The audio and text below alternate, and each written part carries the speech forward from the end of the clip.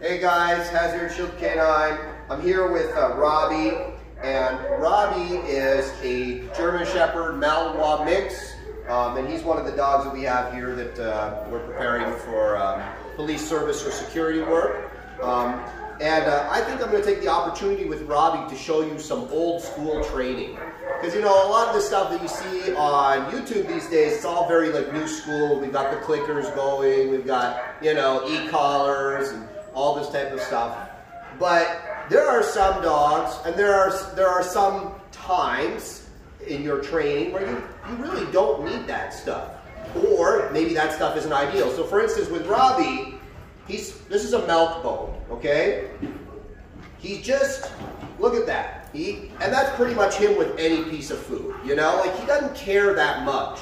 Like, he'll mouth it, he'll lick it. If it's particularly tasty, you know, he'll kind of eat it. But there's just not a lot of food drive there. Whether you starve him or not, you know, he's just not willing to work all that hard for it. He actually wants to play with me more than he wants to eat this piece of food. So obviously using food and obedience training is going to be a long and fruitless journey full of frustration. And I'd rather avoid all that and get right to the point with him. So I've got a pinch collar on Robbie, I've got a leash.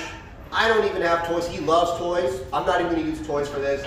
I'm just going to do it the old school way. And I'm going to show you how you can teach literally any dog, whether they have drive, no drive, you know, whether they have a high desire to please you or no desire to please you, how to do it down, okay? And for me, it's one of those things where it's not, I shouldn't have to take 2 weeks to train a dog to lie down. Lying down is really easy. Sitting is really easy. And I don't mean will he do it for food or will he do it if he feels like it. I mean, will he do it every single time? So we're going to use a process called negative reinforcement, and then I'm going to use positive reinforcement. And I know you're wondering, how am I going to use positive reinforcement with this dog if he doesn't like food? Well, guess what? You can praise and play with your dog as positive reinforcement. It doesn't have to be just food. That's a common misconception a lot of people have. Okay, guys, so I'm going to show you now how I train this. Now, word of caution, if you haven't introduced your dog to the prong collar at all, don't do this. First, introduce your dog to the prong collar. And if you don't have a relationship with the dog, like Robbie knows me, we've done a bunch of stuff together already, don't do this because the dog needs to have a relationship and some trust in you before you do this with the dog, all right? So, now what I'm going to do with Robbie is he doesn't really understand pressure that goes down. A lot of dogs, they naturally understand up pressure, right? He knows what happens. He sits, I stop pulling immediately. It's pretty simple for him. A lot of dogs have not felt pressure that goes down. And when they feel it, they have a little bit of a panic. And people often make mistakes at this point. Break it. So what I want to do with Robbie to teach him to down is I'm going to make that pressure directly down. I'm going to go down with him. And I'm going to make it gently down, all right? So you can see here, just very gently.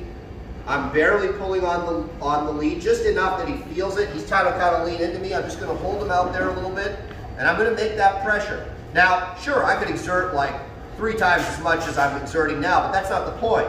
So wait for it. There's a moment. Good boy. And when he puts his head, good. And when he puts his head down, I immediately stop. I'm not shooting for the whole enchilada right now. I'm just waiting for the minute he kind of just gives a little bit. I'm going to feel it. So there you can see the pressure's on, and I'm going to wait. That's it. Good boy. Now we're going to break. And I'm going to pet him. That's it. And I'm going to give him some positive reinforcement. Yeah, yes, yeah. Right? And I'm going to praise him up and make him happy, and then we're going to do it again, all right? So I'm going to make that pressure again, and I'm not going to, there's no command yet. Oh, almost, you almost did it. There's no command yet, because it's not necessary. Oh, good job, buddy. Yes, yes, yes, yes, yes, yes, good boy. Yeah, all right? There's no need yet to shoot for the whole thing. I'm just shooting for that. There's a brief instant that he gives to the leash. You know, a lot of people think of training with pressure as it's just like a kind of like a master-slave kind of thing. I told you to do it, so you're going to do it. And yeah, you can make it like that, or you can make it more of a positive experience for the dog where he deals with the pressure a little bit, he gives to it a little bit, immediately break and praise. You don't have to shoot for the hold down right away. So again, make a little bit of pressure, and I'm going to wait. Almost, he's giving now, but I'm going to ask a little more. Nope, that's not the right behavior. We're going to wait. And again, not heavy pressure, it's very light. And I'm going to wait, and if he jumps around a little bit, I'm just going to wait here with him, and there's going to be a moment. There it is, that's it, good boy. Yeah, Papa, good job. Good boy.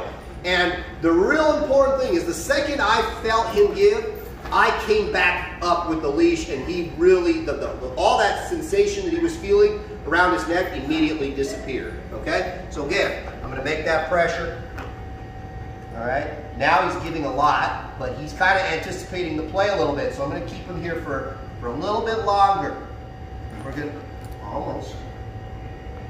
Now I'm gonna shoot for the elbows all the way on the ground, and again, just enough pressure to keep him from going. That's it, good job, buddy. Yeah. Good boy, okay? Now we're gonna go again. We're gonna make that pressure. We're gonna make that pressure, not yet, can't play yet. Make that pressure. You can see there's, not yet. And he's a happy guy, he wants to play. So I'm gonna wait, elbows. That's it, yeah, buddy. Come here, where are you going?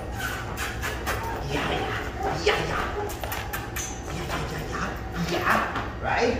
So I'm showing him, these are good boys.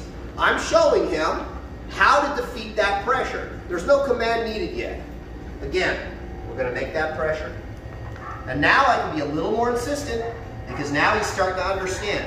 Pressure stays on, pressure stays on. And it's really important. A lot of people overdo it, especially with a sensitive dog. Like, he's a Malmix, and he carries a lot of the sensitivity that a lot of the Malinois have. So if you overdo it, you're gonna get the dog to turn on the leash, he's gonna turn on you, maybe he'll scream, roll around on the ground. We don't want any of that if possible to avoid it. All I'm gonna do is I'm just gonna make the pressure. Now he put his butt down, and that's what a lot of dogs who know really well how to sit do, but they don't know how to lie down. They think, okay, I'll just put my butt down because that's what I always do. But this is where the learning comes in, and he has to kind of figure it out. It's like, I'm asking a question with the leash, and he still hasn't come up with the solution to that question yet, or the answer. So we're just gonna keep that pressure, and almost, and his whole problem is he put his butt down first, and he doesn't know how to go from his butt to his elbows. He knows how to go from his elbows to his butt, but not his butt to his elbows. So we're just gonna wait him out here. Good boy, yeah, good job, buddy. That's it, yeah. And when you're training with pressure, it's so important that when you start the pressure, you don't give that pressure back to the dog until he's doing the right thing. And that's what a lot of people screw up, right? Is the dog will do something wrong, and they'll give the pressure back to the dog. So let's say he bit the leash, or let's say he jumped on me or something. Well, now what I'm gonna do is every time I make that pressure, he's just gonna jump on me or bite the leash or something like this. But the way that you avoid all that bad stuff is by going really incrementally and working within the threshold of what the dog understands, all right? So, let's go back and we'll do it again. That pressure. Good. Break, yeah.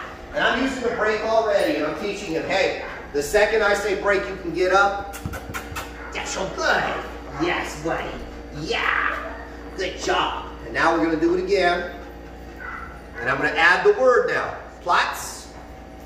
And I'm going to pull. And we're going to wait. That's it. Not yet. Platz. And you see, I started to praise him, and he got confused. He got up. That's okay. That's part of it. Good. Break. That's it. Yeah, buddy. Yeah. Good job. And we're going to do it again. Platz. Good. Hand's still there, but it's loose. Break. Yeah. So I'm starting now to get to the point where the dog is lying down all the way. I I can release the pressure, he stays there. I can start to praise him, he stays there, right?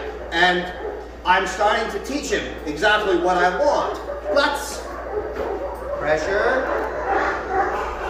Good. I'm up. Good. Break. Yeah, good job. He keeps running over there because that's where we go to do bite work. That's what you want to do. That's what you want to do. Yeah, yeah, yes. You want to do bite work. Okay. So, now, again, we're going to increase the criteria. Let's. Pressure down. Good. Nope. That's. And here he made a mistake, but it's an understandable mistake. There's no reason to be angry. Good. Good. Ah, that's. And I'm letting him know, wrong, and we're just going to go back to it. Good. That's it. And the issue was me moving my feet. He paired the motion of my feet with the break. So it's really important to show him, I can move my feet doesn't mean you get up. Wait until you hear the word. But this is the process where you show the dog what it all means. Yeah. Oh my gosh. Oh, you're such a jumper. Okay, and we do it again. Do it again. Flex. Again, the pressure. Good. Good. Break. That's it. Good job. Now, I'm going to walk him around a little bit. And we're going to start doing it in different spots in the room. Just because he can do it in that spot of the room doesn't mean he can do it everywhere. And this is where we got to start kind of generalizing our training, because dogs don't generalize very well. Let's. Good. Good job. That's it. Right? So you can see, you know, people tend to have a really bad perception of old school training. And you know, you can see Robbie's not falling apart. He's handling it well. Yeah, there's stress involved, but there's stress involved in all complete learning processes, whether it's a human learning process, an equine learning process, a canine learning process, or any animal you care to name. If you're going to make reliable learning, there is some stress involved to some degree at some point. Okay? Let's. Good. Let's. Good. Good job. Let's. Good. Let's. Good. Good boy. Let's. Good. Good boy. Break. That's it. Good job. And you can see, again, he's anticipating.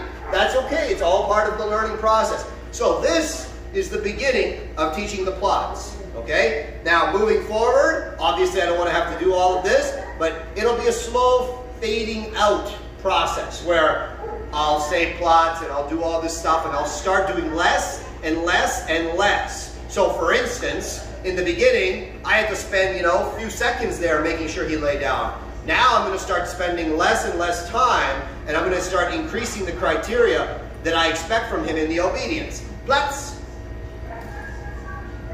Good. Let's. Good. Good job, buddy. Good. Break. That's it. And you don't need food. This is the thing. It's like there's nothing wrong with using food in training or toys. We do it all the time, but a lot of people like anything else. They rely on it like as this crutch. It's like, oh no, I can't train my dog. I don't have food, or I don't have a ball, or I don't have his favorite pillow, or whatever it is that they've got going on. It's like, listen, dog training is a system of communication. If you do it properly, you're not going to have any of these issues. You're not going to have to rely on any one thing. Now, I'm using a pinch collar. You could use a flat collar to do this. You could use a choke chain. I like using the pinch collar because it's really clear and it doesn't take a lot of pressure to get a long way with the dog. Kind of like why you use a bit with certain horses, and I know there's 100 different kind of bits. I'm not a big horse expert, but I like using it as an example because everybody like knows them, right? They know that horses need bits. and I know, sure, there's some of them that are like bitless, but I'm pretty sure that, you know, that's a whole nother level of complexity in and of itself. And dog training is the same. So I hope this helped you guys, and I just wanted you to see some old school training in a way that you can use at home, maybe with your dog, or you can help. It helps you with a specific thing, whether it's a sit, a down, a stay.